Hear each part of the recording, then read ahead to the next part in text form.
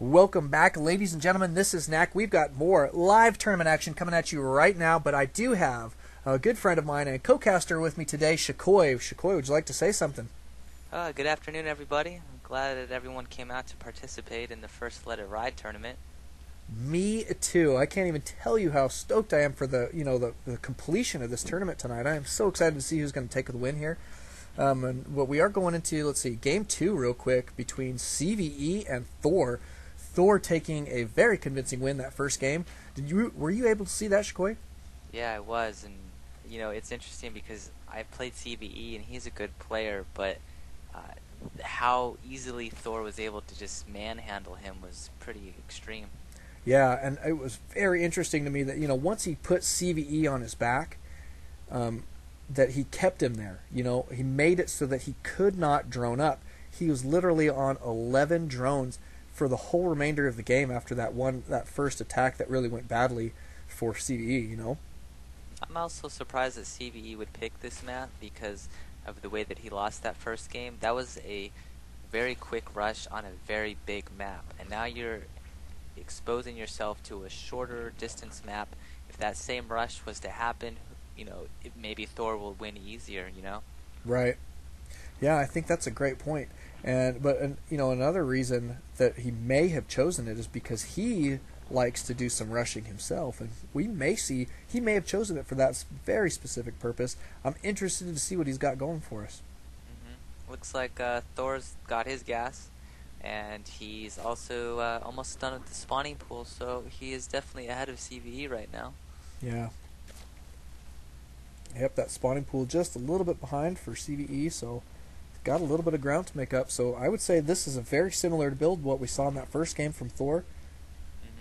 And yeah, I think ZvZ may be in a little bit of trouble here. The game's not on normal speed, is it? I believe it's faster. I believe it's on faster. Maybe I'm just expecting more action-packed adventures between a ZvZ. Maybe see explosions and lings running around. I'd say this would be a safe time for you to hold your breath because they will be here very shortly, I assume. Let's see the productions tab. ZvZ, has he started his... No, he hasn't. So he's not even worried about getting speedlings yet.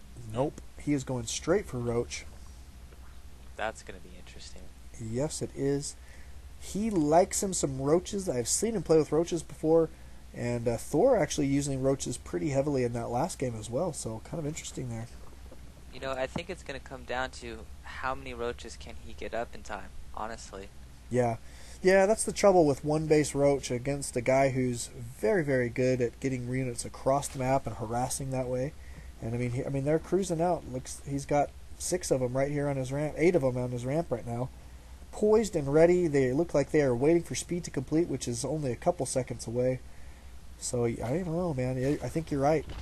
He's going to need some defenses here pretty quick.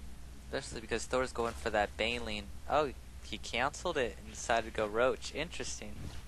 Uh-huh. And that is in full credit, I think, to his scout. Yep. He did get that Zergling scout in that base. It's so important to scout. I mean, I can't stress that enough to people. Yeah. Yep. Now, while we have a couple minutes here, well, it's not a couple minutes because it looks like ZvZ is going to be committing to an attack, but tell us about what happened for you in the tournament. Oh, man. Well, I played a good matchup against Keo. Fortunately, no one got to see that, but that was a mirror matchup. I think he was going to 4-gate me and then expand off that, and I 2-gate Zealot rushed him. So that took care of that. He has a very good micro, by the way, though, but I mean, I think just caught him off guard, and you can't really do much against that. Right. Against, what's his name? Winhouse, that was a pretty extreme game as well. I figured, I think he was, rank 4 master? Yes, very good. I didn't think I didn't feel like I could go toe-to-toe to him in a long game. Uh-huh. So I tried to do something sneaky, and it just didn't pay off, that's all. Right.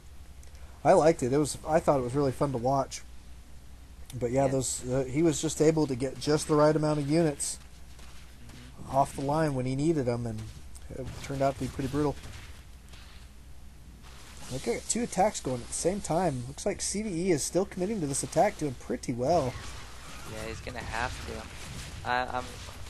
Well, ZvZ's got enough defense that it's smart that Thor's going back, because he wouldn't have been able to do much damage. Right. It looks like very this... good at harassment though by ZvZ. Yeah, and he did snipe the queen. Now that's pretty good. So. And he does have the Zergling speed now, which is going to make him a little bit more effective, I think. And the trouble is that he is just getting slightly behind in the economy, I think, at this point. And he's going to expand off that. That's interesting. Yeah.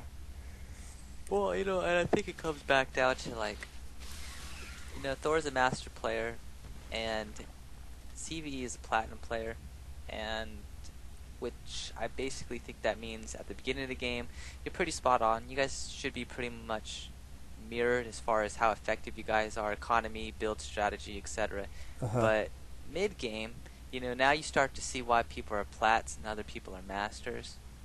Right. And, I think the lower you go in the tiers, for example, plat versus a master, you're going to start noticing that.